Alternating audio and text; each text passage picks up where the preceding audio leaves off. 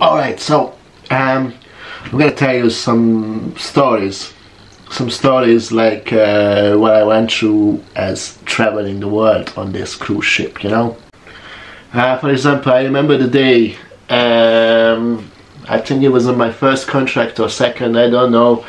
We went to, I had lunch off in Miami, so we went out to the port, to the harbor basically, and we rented this, we paid for this trio ride.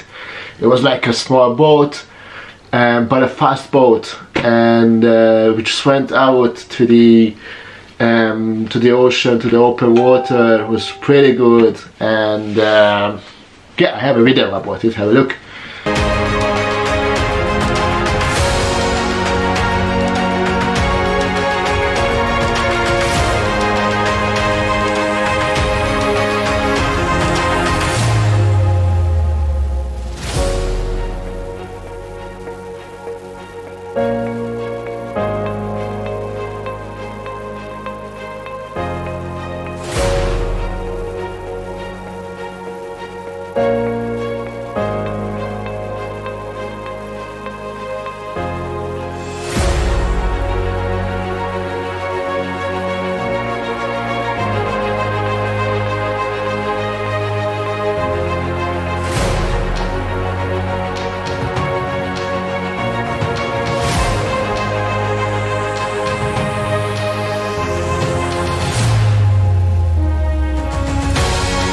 Yeah, so it was really funny, and there was this other time when we couple of us, like a few people, we rented a jeep in Mexico, in Cozumel Island, and yeah, Cozumel Island is just off the coast of Mexico, and we rented this little jeep.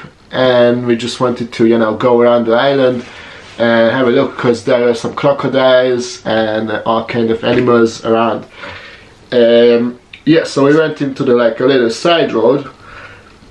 Excuse me. So we went into a little side road and driving fast, drinking beer, and our driver, one of the guys, we just crashed into the bushes. So.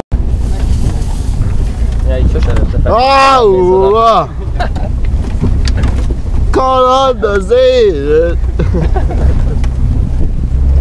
Félmeztelen egyébként annyira nem jó a bőrből. Hogyan mi a helyzet? Füvezünk! Azt akkor! Az! Iha! Dubálja seggét. Persze, nagyon, azért mondom, hogy itt a színűnek is hátul mindenki. Itt lerobbanunk, bazd meg! Itt lerobbanunk, megfosztuk! Kapitány! Hát itt lerobbanunk. Észak-kelet! Itt kell lerobbanni. Áú! Nyugat! Azt a kurva, bebasz! Másik bal! Hallod, nézd már mi az út, te!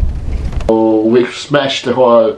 there was not much damage on the car and no one got injured or anything, but we crashed it into the bushes, and one of the rear mirror fell off, and we had to fix it. So we went back to the mega store, or how is it called in Mexico, I don't know, like a big hypermarket, and we bought like glue thingy, you know, so we glued it back. We were holding it, the rear mirror, till we actually went back to the place where we rented it from, and you know, we got back our ID, we let it go, and we just ran away. That was funny as well. And what else? Yeah, we went to so many places, like I remember this little island in the Pacific Ocean. I think it was Vanuatu.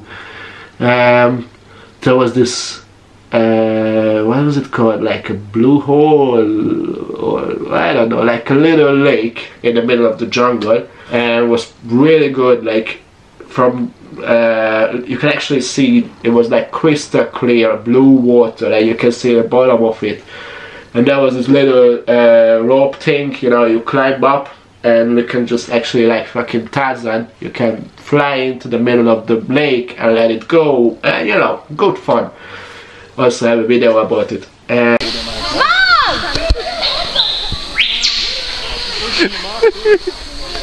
Ile szemből? Uh-oh. Pull the right to your balance then. Uh-oh. Use the right to your balance. Got a face plant from there. Okay.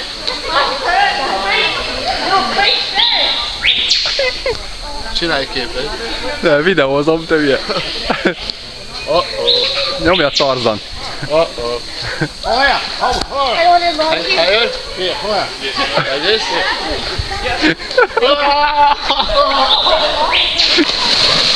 Are you having go? Sorry? Are you having go? Oh, you can go. Okay.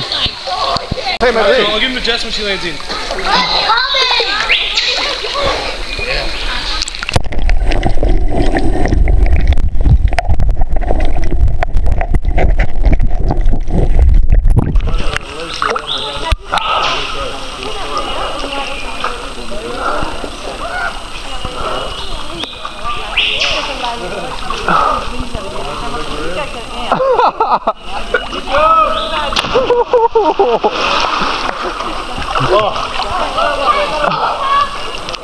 Na, most odaadom neked.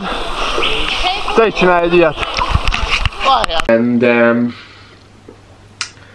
what else? Ah, we went to New Zealand. We were like, I've seen penguins there. Little penguin. We went to this some sort of like penguin refugee place, or I don't know what's that called. And we had this little penguin. We went out to the ocean and we just released it back to the wild. This little penguin. Yeah, it was a good. I went in Grand Cayman. I went to this like a turtle farm. And nice little photos with huge and small turtles. You were able to snorkel with them. It was really good.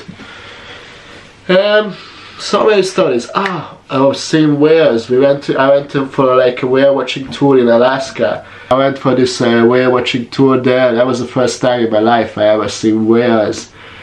It was so cold, and usually I did not bring any big jackets with me, you know, for these contracts when I came back for another contract. So I only had like a jumper and a Harrington jacket on me. It was freezing. But it was raining as well. But it was an amazing experience, you know. Go out with this little boat to the harbor, to the ocean in Alaska, and just see whales, see dolphins. Like, it was just like you're watching fucking National Geographic with your own eyes, you know. So it was amazing. Yeah, I've done actually both of the crossings, so I was always lucky. I always requested ships, you know, which one I want to work next. So I checked the itineraries and I requested a different ship, which went to different places, you know. So that's how I got lucky, and I was able to do European cruises, Caribbean cruises, Australian cruises, New Zealand cruises, Alaska, Hawaii. So I was able to do the crossings as well. I've done a crossing from England, from Dover, England, to New York. We went up to Iceland. It was amazing. Like, we rented a taxi for the whole day, and we went to see all these glaciers and geysers in Iceland. It was so good.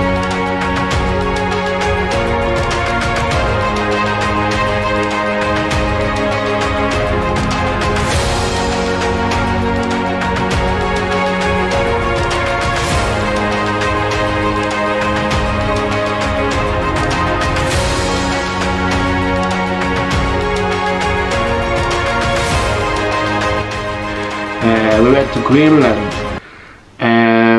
yeah, to a city called Kakartok.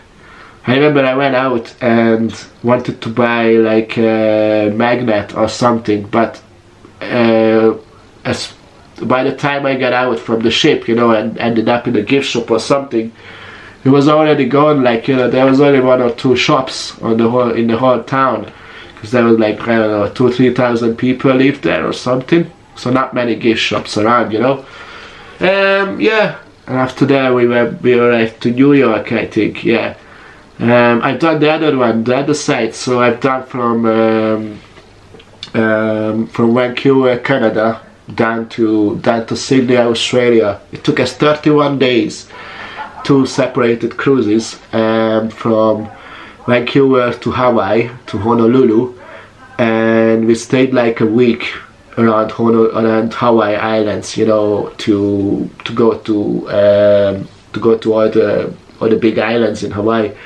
Yeah, we rented the car there. I took like a Ford Mustang Cabrio, of course, with some friends, and just driving around. There was this place called Road to Hana, and it's really interesting. Like only like, I don't know, like 40 kilometers long or something, but there is like loads of bridges, loads of little turns, and it's like it takes you a couple of hours to get through the whole thing. It's really, really good.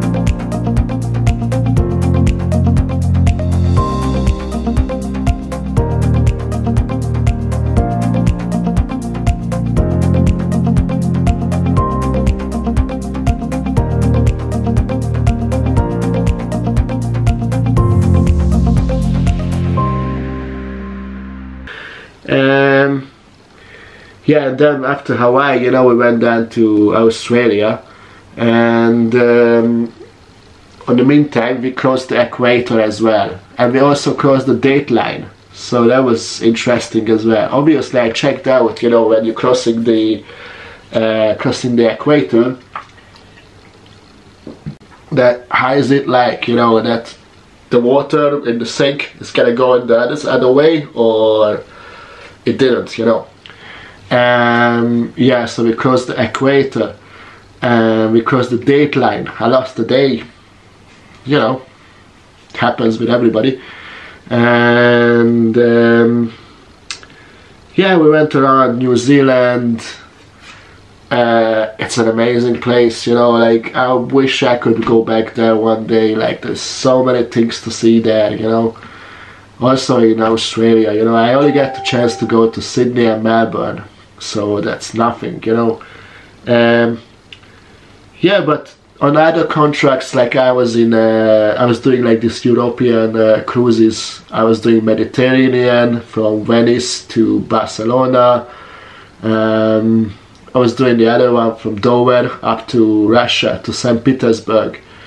I really loved it, St. Petersburg. I was there for the White Nights. You know, when for a couple of days in the evening, you basically have daylight in the evening in over there in St. Petersburg. So that was crazy as well. Yeah, I went to this vodka museum in St. Petersburg, and oh yeah, we got a good few drinks, good few shots there, few souvenirs. I see like a vodka Kalashnikov, like literally a Kalashnikov bottle full of vodka, and yeah, it was really good. And after that, what else? Any other stories? Oh, I've been to this. I've been to Saint Martin. It's in the Caribbean. It's an island. It's like half Dutch and half French. I don't know, I think. And yeah, there's this place called Airport Beach. It's famous, like, you know, basically you go to the beach and the airport is just a couple of meters from there, behind the fence, you know. So there's like a schedule there. You can see when the big planes are coming, or small ones, and they are landing basically just above your head, couple of like 10-20 meters above your head, and they just landing there, you know. Yeah, so that airport beach is crazy. But the best part of it, when you have a big plane just about to take off, and you know, they start the engine and everything, and the whole thing just like so powerful, you know, it kicks you away, like basically blows you away.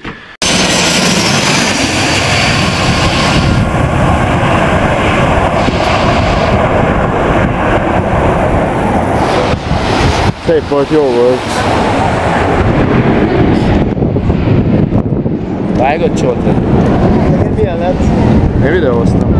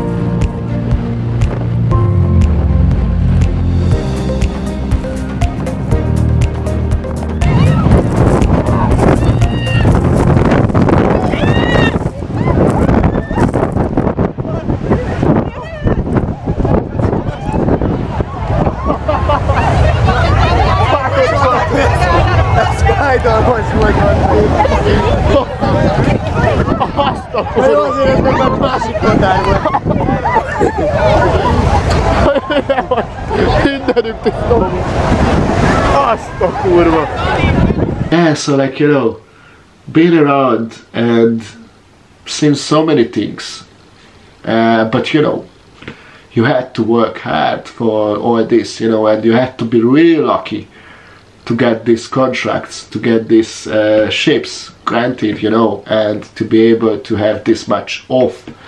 So yeah, I could tell you whole other stories about this, you know, like how I managed to go out and do all these things, and yeah, that was not always a nice thing I was doing, but you know, everything for the adventure. I just want to do a little conclusion, like about the whole thing as an ending for this video, you know. So just basically, like, you know, is it worth it? Was it worth it? I mean, I know that we are living in a completely different world now, you know. There's fucking pandemic going on and cruise ships are stopped. I finished it like 6 years ago, so I was only doing it from 2010 till 2014 before I moved here to Ireland. Yeah, but if you're young, if you're like 20 or something, you know, and you have a chance and you want to travel, you want to have like a new adventure in your life, I suggest you to try yourself out on this, you know, because it's something new, you know. You're gonna get so many new experiences during this. Like, it's gonna be hard, it's gonna be tough. I've seen people giving it up after weeks, you know, like tough big guys. So it's not like physically hard. Some people can't handle it, you know, mentally or something. I was able to do it because I always looked for I always handled this job like you know, you are just there for an adventure or something, you know. I wasn't doing it for to save for a house or to save for, I could have, but I didn't save much money. I could have saved loads, I could have saved shitloads of money. There was this one contract I ended up with, the bank card was broken, this thingy we had before, you know, the JP Morgan card. And I got back, and just before the end of my contract, the whole thing, some issue was with it, so we had to cash out our money. And I had, I don't know, left like maybe $7,000 or $8,000 left and I was about to fly home next day. I was flying home with fucking 8 grand in my pocket. Like, I couldn't even close the wallet. But that wasn't the problem. I got home to Hungary, to a little city where I come from, you know, from Csorna. And, you know, they don't see many times people there with $100 bills. And I went to the exchange, you know, the money change place. And then first time I went with $300, you know, to change it to Hungarian forint. That was fine. Then I went to another place that I got really suspicious, like they were asking questions of me and all this shit, so I ended up going to a different city to change money. But yeah, anyway, I don't want to get into this. Back to the ship. So, you know, it was a really hard job. It was a hard job, long hours, 10, 12, sometimes 14 hours a day, you know, with all this pressure from the management, like special cleaning. You had to remember the name of your guest. Like, what the fuck? Who cares what's the name of that lady or that woman or that fucking sorry, not fucking, like, what's the name of the people of your guests? I don't give a shit what's that name, what their name is, you know. It's only in America that they like to have they like being called by their name. Like here in Ireland, not many people really likes it, you know, that you go into a restaurant and they call you like, hey Mr. John, whatever, welcome back, what's the story? No. In America, people like to get called by name. I mean, at least on the cruise ships, you know. So sometimes I got called into the manager office and they were asking me like, what's the name of the guest from table 142? And I was like, Michael, James, John. I had no idea. Like, I was trying actually not to remember it because it was so bad, you know, they were so horrible. But anyway, you always had little sleep, you know, between shifts, little sleep, long hours. So that's why you went to the crew bar to drink and forget the whole thing. You traveled, you went to so many places, that's fine, you know, but you worked hard for it. I would do it again, you know, but if you want to do it for money, it's gonna be hard. If you do it for fun and for traveling and for adventure, that's fine, you know, you can do it for a couple of years. I've done it for 4 years, you know, 5 contracts. They say like if you're not out in 5 years from the cruise ship life, you're gonna stuck there. Yeah, like, you know, at the end I left because it's not a life, and I managed to see so many places with this company, with the Carnival Cruise Lines, you know, so I managed to see places which I wanted to and where the company went to, or those itineraries, you know. So but in the end, on the ship, you are just a number. You walk into the medical center and they don't ask your name, they ask your crew ID, they ask your number, you know, because you are just a number for them, and that's it, you know. Yeah, thanks for watching. I know it's a long video. I hope you enjoyed, and I hope you learned something new about this kind of life, or about my, if you didn't know about these stories, like I know that so many of you knew about this, that what I was doing before, but maybe some people didn't know. So that's why I made this video. And yeah, I hope you enjoyed, and I'll see you back in another video sometime about something, you know. Alright, have a good day everyone. Adios.